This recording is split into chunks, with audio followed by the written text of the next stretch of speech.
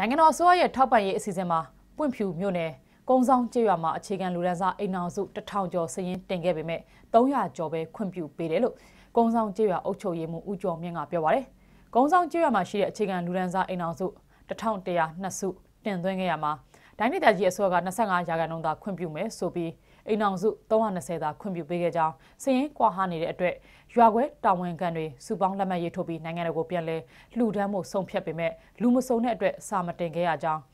မြို့နယ်အုပ်ချုပ်ရေးမှုကိုတင်ပြရမှာတော့ကျေးရွာမှာရှိတဲ့အမှန်တကယ်စင်ရဲနွမ်းပါတဲ့သူတွေကိုစစ်စစ်ရွေးချယ်ပေးဖို့ညွှန်ကြားပြီးကျေးရွာမှာရှိတဲ့အခြေခံပြည်သူ320ရဲ့သဘောတူညီမှုရယူပြီးရွာအိမ်မှုရွာကဲတာဝန်ခံအားလုံးလက်မှတ်ရေးထိုးလှူဒန်းသွားမှာဖြစ်ကြောင်းပြောပါတယ်။ကုန်းဆောင်ကျေးရွာမှာရက်ကွက်9ခုရှိပြီးအိမ်အောင်စု1551စုရှိတယ်လို့သိရပါတယ်။ပွင့်ဖြူမြို့နယ်ကုန်းဆောင်ကျေးရွာမှာနိုင်ငံတော်ကထောက်ပံ့ပေးမဲ့ပစ္စည်းတွေကိုပြန်လည်လှူဒန်းမယ်ဆိုတဲ့စာတစောင်ဟာလည်း Facebook လူမှုကွန်ရက်စာမျက်နှာပေါ်မှာပြန့်နှံ့နေပါတယ်ရှင်။